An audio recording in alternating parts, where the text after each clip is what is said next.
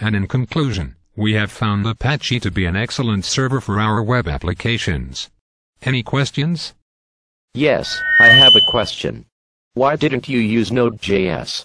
Node.js is an event-driven, non-blocking I/O server that can be used to build high-performance web applications. That is an excellent question. We evaluated several alternative web servers and concluded that, while options like Node.js are very interesting, Apache meets our needs and has a solid track record. But it doesn't have performance. Everybody knows that Apache applications are slow because they use blocking I/O and have context switches. That's a commonly held belief, that threaded web servers are somehow less performant or scalable than event-based servers. In fact, if you measure carefully, you'll find that both models have similar performance characteristics. Threads don't scale, simple as that. That may have been true 10 years ago. It's not true today. Node.js will run circles around Apache because Apache was built before async was discovered.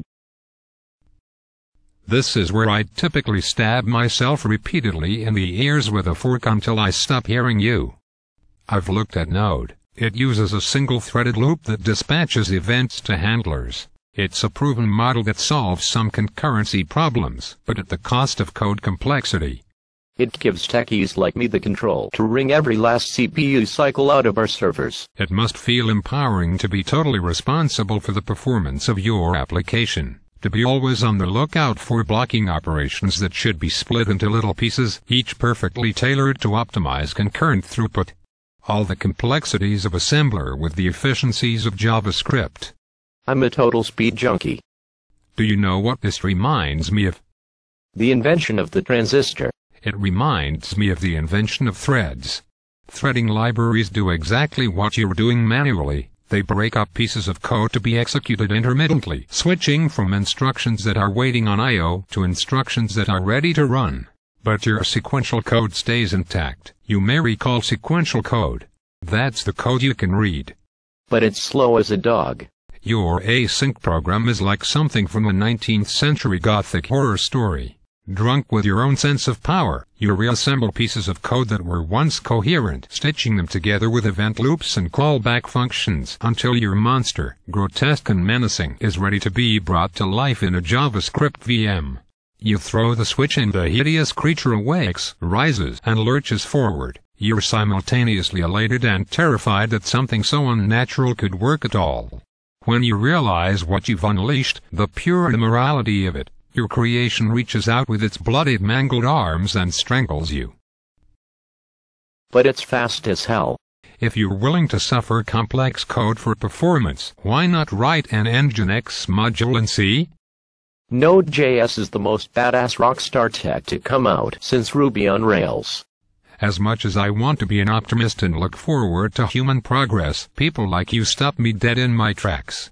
You're a fanatic in the Church of Technology fashion. I could present you with fact after fact after fact that your thinking about asynchronous programming is completely wrong. But why bother when you equate technology to rock bands, fancy yourself a software hipster by wearing your Node t-shirt, and celebrate horrible code?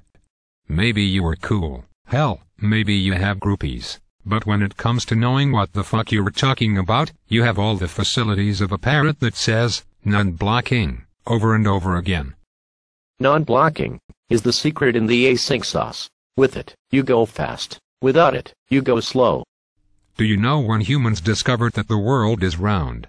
1492, Columbus sailed the ocean blue. It was 240 BC, by a Greek mathematician named Eratosthenes. He conducted a simple experiment using the length of shadows and the distance between cities to not only prove the Earth is round, but also calculate its circumference. Sounds low-tech. It was utterly brilliant. But somehow, for 1.5 millennia, it was common knowledge that the world was flat. Hundreds and hundreds and hundreds of years of raft ignorance. How in motherfucking hell does this happen? It was you. You, who make claims about thread performance without measuring. You, who claim hacking your code with a machete, turning it inside out into a twisted and recognizable mass, will somehow make it go faster. You, who spend your time alternating between problems that are already solved and problems that don't actually exist. You are the reason science was set back 1,000 years. The reason we have not cured cancer. The reason we have not solved world hunger. It's because of you, motherfucker, that we were not all using Lisp.